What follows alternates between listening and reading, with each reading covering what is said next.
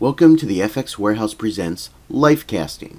Today we will be using the front face lifecasting kit, which is a bald cap, spirit gum remover, 1 pound of alginate, 2 4-inch rolls of plaster bandage, latex gloves, 5 pounds of ultracal, and a chip brush.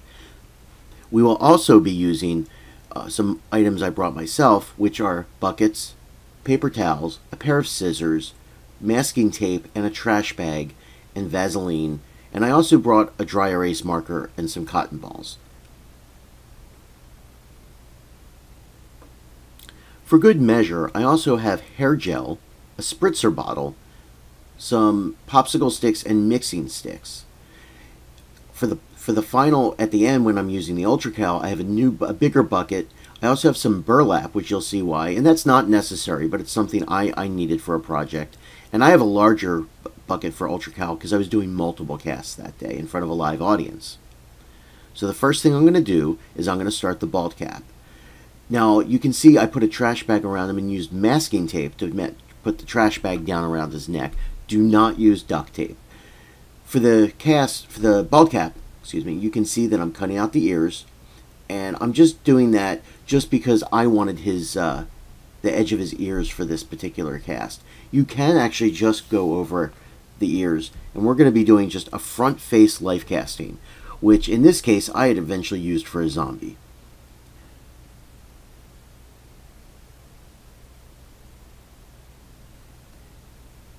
So you'll find that spirit gum is a contact cement. So sometimes you have to put a little bit on the skin, and you're going to see I'm tapping it there. And that's so when I lay down the rubber, it is already sticky and it's going to hold down. That's probably what I'm explaining to the group there. Make sure you get the back, even though you're not going to be going there, especially for people with long hair. It protects them from any accidents with the alginate. Now, alginate does not actually stick to hair, but the hair gets wrapped up in it. So you want to always protect it. You can even use little pieces of cellophane to cover any extra bits of hair. Now I'm using a dry erase marker to mark the hairline, and that will transfer to my cast if I need it to. Also, be careful how far you bring the cast back over the actor's head. You do not want to go past the highest spot, or the cast will not come off their face very easily. Now I Vaselined his eyebrows and his eyelashes, and if they have facial hair or any hair that's sticking out the side of the bald cap, put a really good amount of Vaseline. Do not just let that keep dry. Now with alginate, cold water makes it set slower, warm water faster. You will be mixing equal parts alginate to equal parts cool water by pouring the water into the powder and mixing. Do not do it the other way. So you're going to see I put the bucket onto his lap when I'm ready, and I put the water into the powder, and I'm using a bucket with a round bottom, and it makes it easier to avoid getting little clumps of unmixed powder. So I'm starting at the top, and that allows them to feel the temperature of the alginate. And I'm going in smooth, long motions. I'm not going over the exact same spot. And with the eye, notice how I stand on the other side and drag upward. And that's so in the pocket above the eye, I don't get an air bubble. Now I'm doing his nose last. Do not use straws. And you're going to see I'm just doing his mouth, and I'm always letting him know that I'm there, what I'm about to do.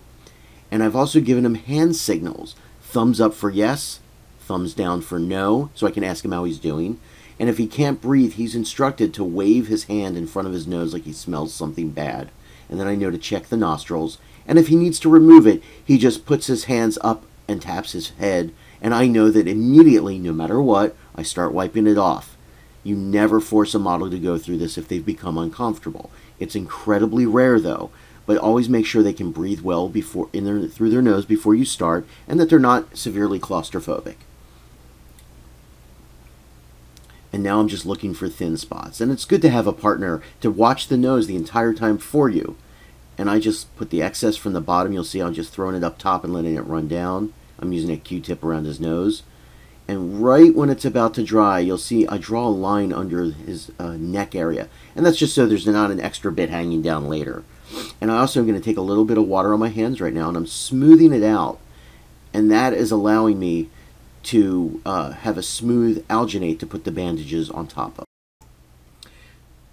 So once I've smoothed it out, which will allow, like I said, you don't want the plaster bandages to have pockets between that and the alginate. So if it's smooth, it'll be a really nice fit.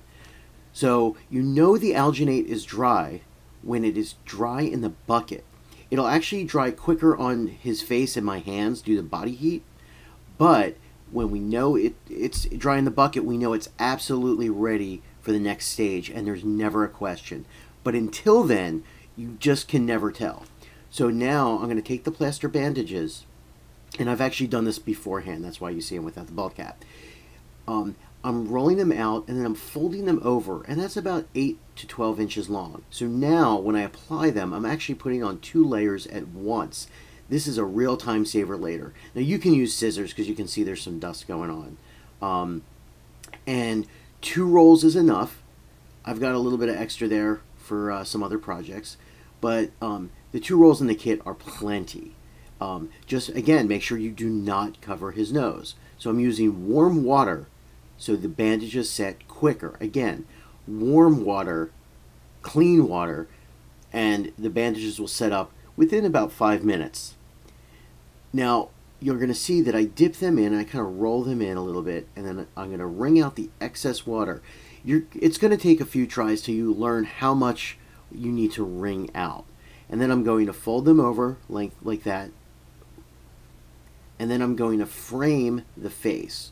And this is the little bit before the highest part of his head. And that way I know this won't wrap around the crown of his head and get stuck on or just make it more difficult. So I like to frame the head. I start with the top, and then I hang the bandages down the sides and do the neck. And the reason I do this is so that way when I fill it in, they all have a place to stick and grab, and they don't fall off. Now I overlap them a good amount, and I really massage in the plaster. So you're going to see tiny, tiny little squares inside the fabric, a texture.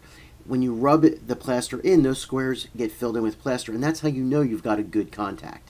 And you also want to follow the contours of the alginate underneath. Again, any kind of air pocket will present a problem later that you just don't want, and it could distort your cast. And if your cast is distorted, then your mask will be distorted. So I'm going to take my time, and I'm going to really frame that out. And you're going to see I'm going to go above where I wiped the alginate under his neck earlier while it was still wet, because then I can peel that off later. Some people will add salt to their water to help the bandages get harder quicker. I don't know if that really helps, but I do know people who do that. So once you get this in, we're going to start to fill in everything except the nostrils. And again, I kind of do the nostril area last. And again, make sure you always overlap, and don't go in a very, orderly pattern. Crisscross them.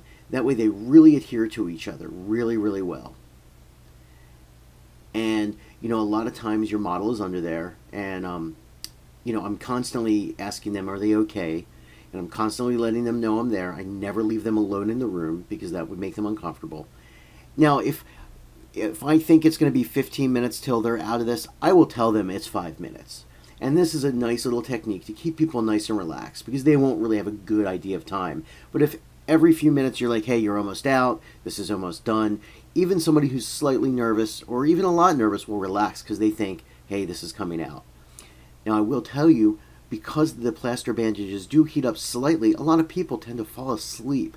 So one of the issues you have is their heads kind of going backward or falling forward. So sometimes you'll see right there I've got my hand on the back of his head, and that's so when I push the bandages on, I'm not making his neck hurt.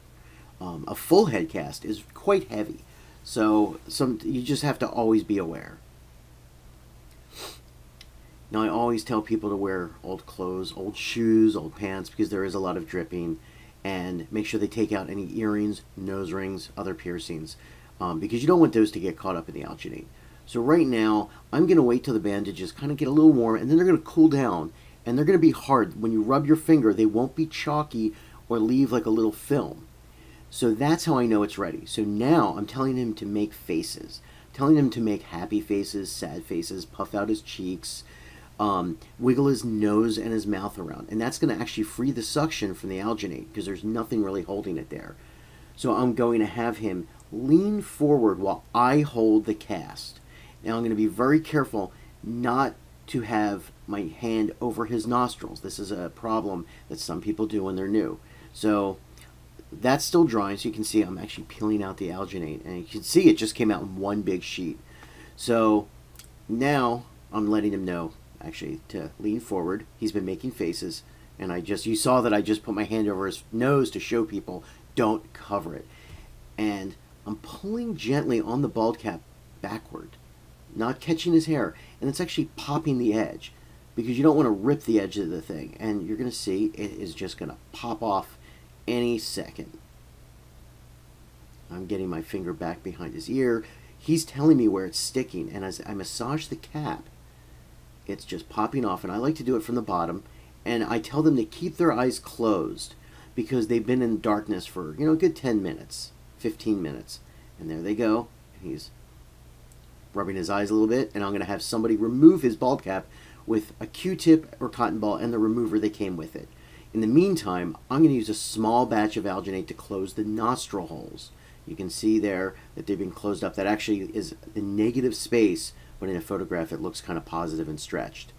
So to make that small batch, I take a little Dixie cup and I use warm to hot water and a little bit of equal part powder, maybe a little bit extra powder, and I make it into a thick paste, and I'm going to push it from underneath the bandages. And you'll notice the bucket, the face, I never turn it upside down, because then it could come dislodged from the bandages.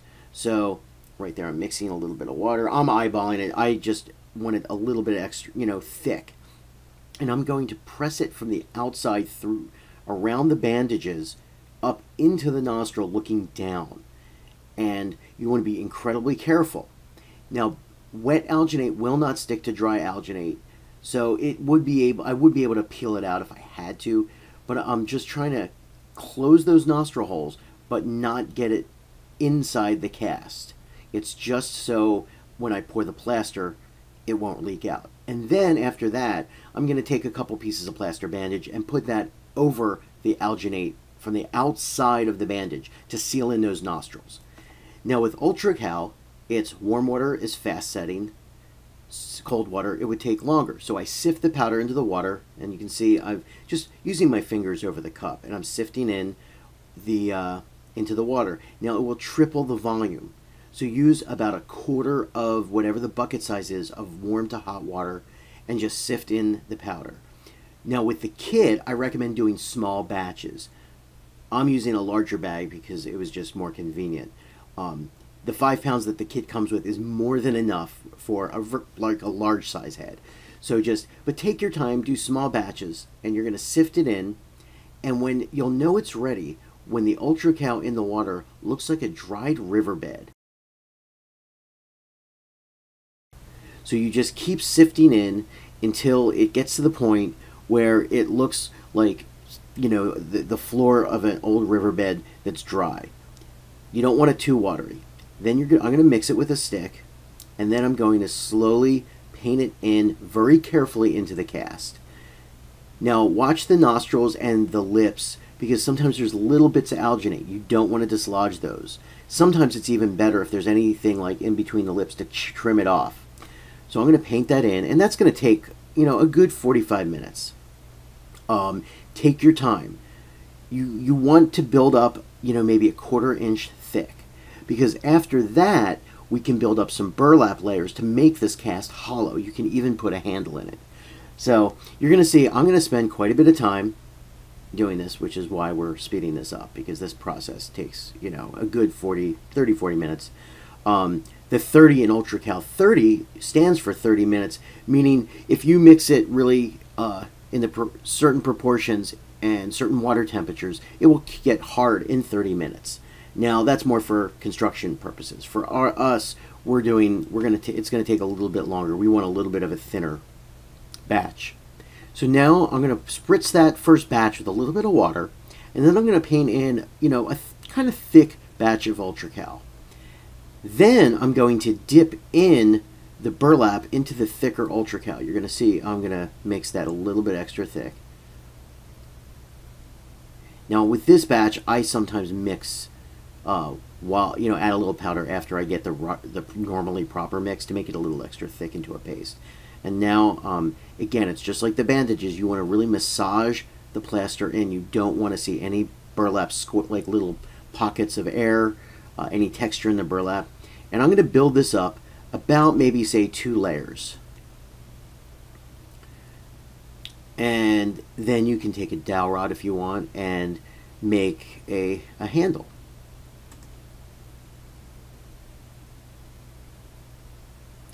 So this process takes quite a bit of time. And again, the UltraCal will heat up and then cool down completely. You could burn yourself without UltraCal as it cures, or dries, I should say.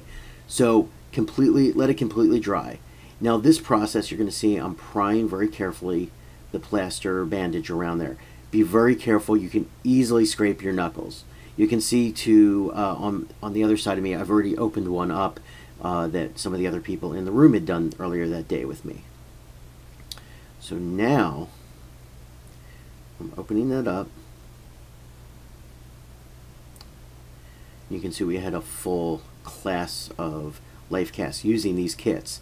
I can't tell you how great this Lifecasting kit is, and I use it every time I do a Lifecast.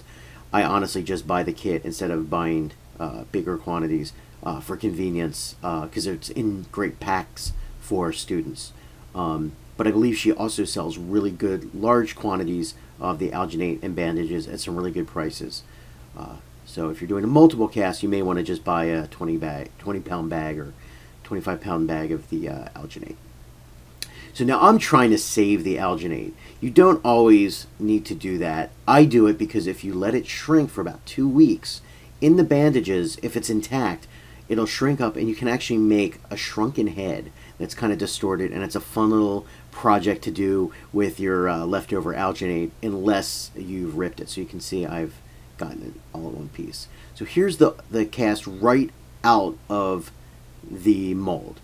So I've gone ahead and I've cleaned it up, and then I actually, you'll see the line there is because I made a copy of the upper part using another Lifecasting kit, so I can make a prosthetic zombie brow using FXwarehouse's really great gelatin kit that I highly recommend. And then I applied it and colored it with the alcohol-based palettes makeup, which you can see in some of the other demos.